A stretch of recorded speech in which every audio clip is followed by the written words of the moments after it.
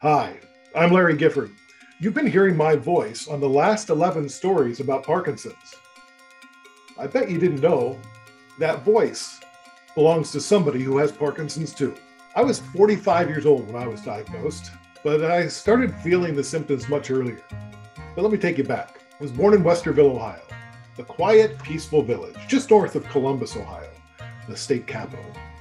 Well, Westerville is a place where the Giffords have been for many generations. In fact, I think we go back 4 generations to Otterbein College, which is in Westerville, including myself. That's where I graduated from, and I learned how to do radio. Radio has been my passion. I've been doing it for more than 30 years. I was on the air for a while, and now I'm the national director of talk radio for a company in Canada called Chorus. I was actually voted at one point in high school to be the one person that never left Westerville. And I actually traveled quite far from Westerville. Next stop was Dayton, Ohio, where I was doing radio, and then I moved on to Philadelphia. And that's where I met my wife, Rebecca. We've been married for 22 years, and she's been on this journey with me. First it was a radio journey, and now it's a Parkinson's journey.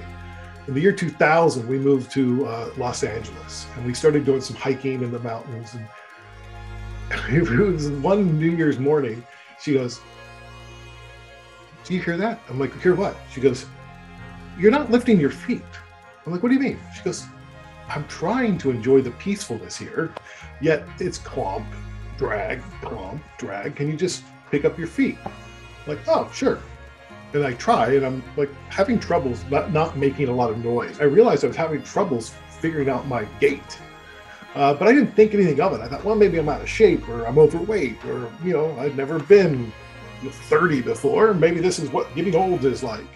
And then as time went on, I collected more symptoms. And through the journey, we went to Seattle, and we went back to California, and then I got a job in Vancouver, Canada, and we moved there. And shortly after we moved to Canada, I was diagnosed with Parkinson's disease. And I had collected about 7 different symptoms, but it was the tremor that sent me to the doctor. I was talking to my son, and I was handing him a glass of water like this, and it was shaking like that, but it was spilling over the sides. And he goes, "Dad, why are you shaking so bad?" And I'm like, "I don't know." And he goes, "Shouldn't you see a doctor?" I'm like, "Probably should, son." And that started us trying to figure out what was going on. At first, they thought it was MS, and then they sent me to the neurologist for Parkinson's, and he's like, "Yeah, you got Parkinson's." I didn't know what it meant. I didn't know if I was going to die. I didn't know if I was going to be of any use to my industry anymore. Like, was I going to get fired from my job? Like, how does that work? What happens now? Like, all of our plans that we had just seemed to go poof. There was no way to plan. There was no way to prepare. You had no control. The only thing I could control was me. And I controlled myself straight to the liquor store for quite a while. I'm not proud of that, but it's what it came down to. And then I'm listening to some podcasts, and I'm listening to the Michael J. Fox Foundation podcast. And I hear this voice, and it's Ray Dorsey, Dr. Ray Dorsey from Rochester. I'll never forget it. And he's like, "Listen, if people with Parkinson's don't start sharing their stories, we will never raise enough attention to raise enough money to do enough research to do anything with Parkinson's, let alone cure it." And I thought, oh my God, there it is. I'm a storyteller. I've been a storyteller all my life. Here I am in Canada with a national platform. We've got radio stations, TV stations, websites, and I'm sitting here sulking. How can I expect anybody else to tell their story if I'm not willing to tell mine? And so that's when I started the podcast, When Life Gives You Parkinson's. And that podcast, we're now in our 4th season, but it led to me going to the World Parkinson Congress in Kyoto. And while I was there, I realized I was not alone.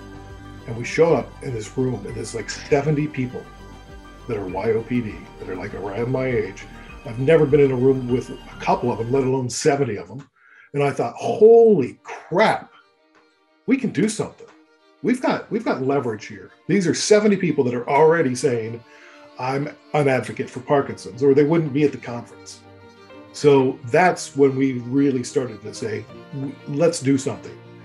And it was the next spring, right as the pandemic of COVID was starting, that the book, Ending Parkinson's Disease, came out by Dr. Ray Dorsey and his colleagues, Michael Okun, Todd Scher, and Boz Bloom. And we latched onto that. And a lot of us got together on Zoom and we started talking about the book. And they're like, hey, it's a prescription for action. You guys going to do anything? I'm like, oh, man, Ray always gets me into these things. Yeah, okay, we'll do something. And that's when we launched PD Avengers. It's interesting. I get a lot of people who approach me because I'm the president of the PD Avengers going, what can I do? And I turn it around on them and go, what can you do? I'm a storyteller. So I started a podcast, which started a movement and serves people. But you may have a different superpower than I do, probably do. So what is it? What can you do? What can you add to the community? How can you make a difference? Because we all can do it. We all have something. Doesn't matter what it is. How do you apply it? How do you make it matter? Do something.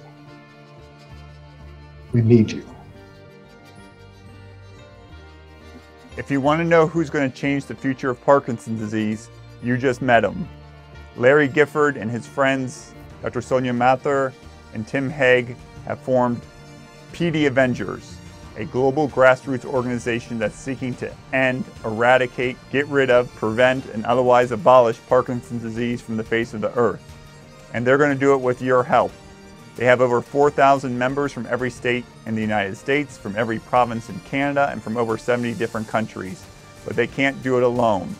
Join the PD Avengers like I have. You can do so for free by just going to pdavengers.com. And Mr. Gifford has a great gift, and that gift is storytelling. But we all have gifts, you and me, and we need to apply those gifts to preventing and ending Parkinson's disease.